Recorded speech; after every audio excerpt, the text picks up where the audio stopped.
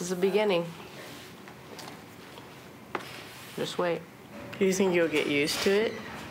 Yeah. I mean, the camera that we're using, you know, is like not this camera. Yeah, I know, that's it. It's a lot bigger.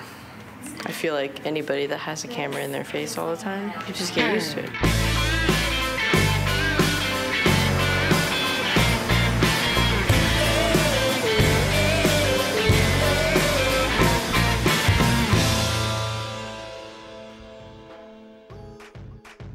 I've told Gia some of the real stories or about the real people behind the characters I wrote.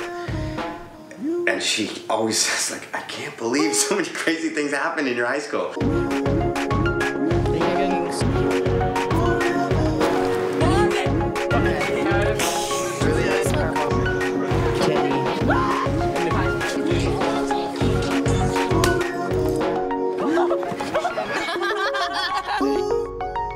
If you're in the olden times, what would you do?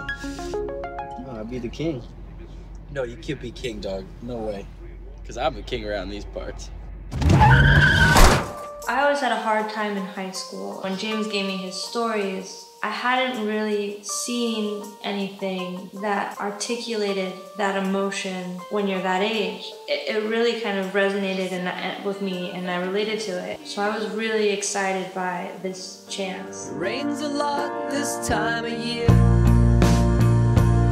and we both go together if one falls down. I talk out loud like you'll still have like kind of talking about this. I think we have it.